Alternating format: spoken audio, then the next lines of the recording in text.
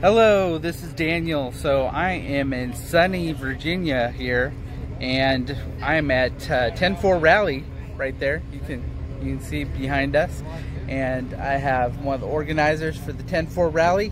And so, what is your name again, sir? It's Fred Bowerman. Okay, and so you are out here today, and we're going to have hopefully over 100 truckers, you were saying. Well, we're hoping. Yeah, we're hoping that we got 116 signed up, so we'll see how many arrive and get registered.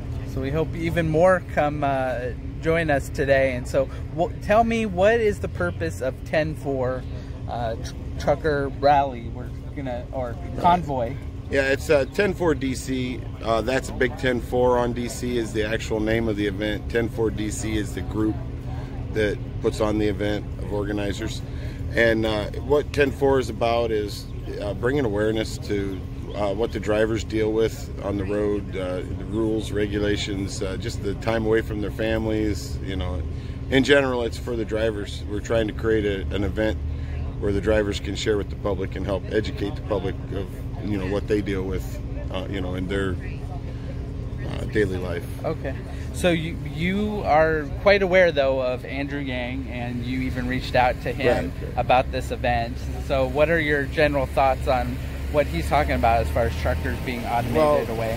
With Andrew, the main thing was that we responded, we thought he aligned with what we like, is his awareness of the autonomous.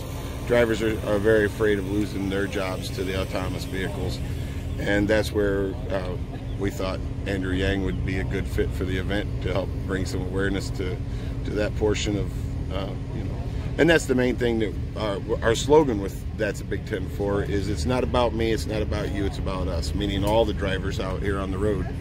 And you know, we just try to work together with the different groups in the areas that everybody agrees. You know? So the autonomous trucking is a concern for a lot of truckers that you've come into contact with then? Yes, oh yeah, definitely. That's one of the major concerns, is they're concerned with losing their job and their ability to support their family.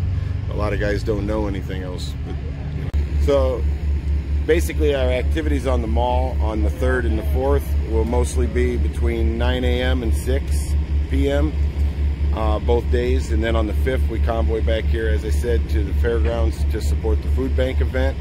That starts at noon, so we would like anybody that wants to attend that to come out and take part in the food bank event. And then we also do a truck show here for them to just help bring more public in and you know, help raise awareness to what the food bank's doing.